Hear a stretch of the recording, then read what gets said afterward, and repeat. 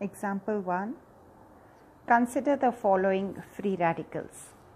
So we have here, let's write down which are these free radicals.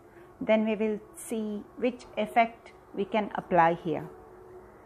So this carbon, who is having an odd electron, is attached to 3 carbons directly. So we can call it as a tertiary free radical.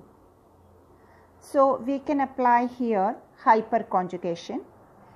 So the number of alpha hydrogens present here we have CH3 group, here also we have CH3 group, and here we have CH2 group. If you write the condensed formula, then you can count the alpha hydrogens easily.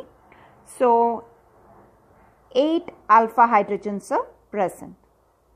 So the effect is hyperconjugation. In the next example, there is this carbon who is a free radical. If we observe this carbon, it is in conjugation with the pi bond here. It is in conjugation with benzene also here. A carbon with an odd electron present next to benzene, phenyl, that is called as benzyl free radical. So this is an example of benzyl.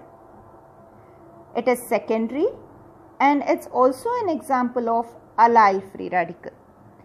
Benzyl, secondary benzyl and secondary allyl free radicals are extremely stable, more stable than the tertiary free radical that we saw in example 1. Coming to 3 here.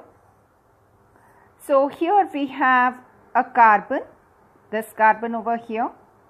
So this carbon is once again benzyl, and it is a secondary benzyl. There is no allyl present here. So in the second and the third example, we can see that there is also mesomeric effect plus M effect as well as hyperconjugation. Mesomeric effect as well as hyperconjugation. Coming to the last example, this is the carbon with a free electron or odd electron.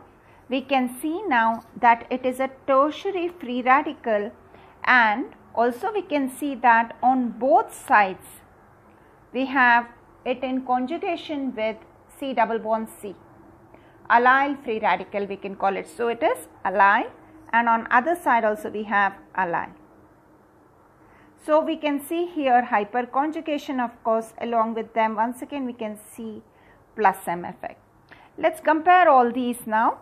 So the most stable of these free radicals will be this fourth one itself, because in fourth one we have tertiary. Allyl 2 groups are there and it is tertiary.